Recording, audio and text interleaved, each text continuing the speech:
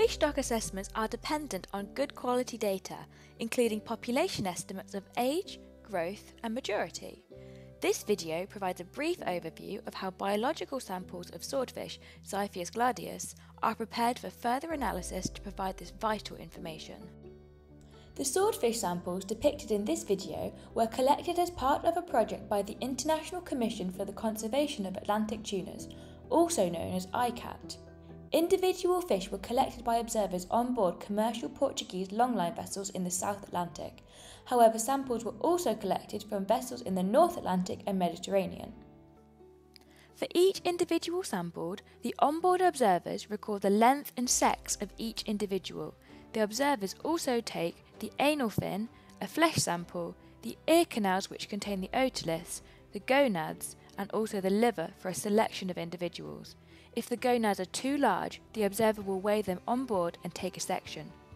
Throughout this process, the observers endeavour to minimise damage to the marketable portions of each fish.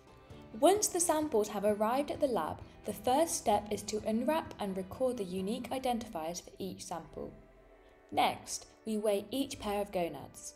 It's important to check that both gonads are present and whole, and to remove any encasing membranes or parasites. The weight is recorded and also noted on an additional label which will be placed inside the sample container.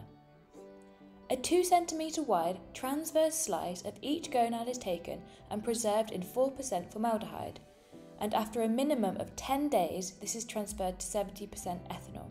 These samples will be used to look at the histology of the reproductive organs.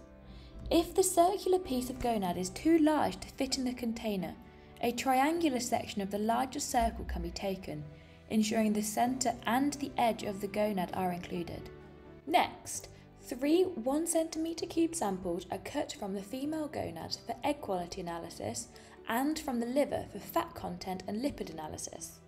These are placed in 2 ml screw cap cryovials and immediately frozen at 18 degrees C. It is important to prepare these samples before they fully defrost to preserve the structure of the cells. 2 lots of 3 mm cube samples are taken from the flesh sample, which will be used for genetic analysis. To prevent contamination, thoroughly rinse the scalpel and tweezers with 96% ethanol and cut the samples from a previously unexposed portion of the flesh. Fill each sample tube with ethanol and ensure there are no air bubbles. Lastly, the individual otoliths are removed from the ear canals and the first 3 to 4 spines are removed from each fin. Both of these structures are used for aging. I will explain how these structures are isolated and used in another video.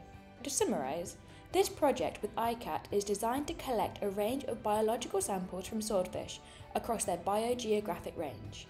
The data will be used to improve the stock management advice, for example, through informing estimates of the age and size structure of the population.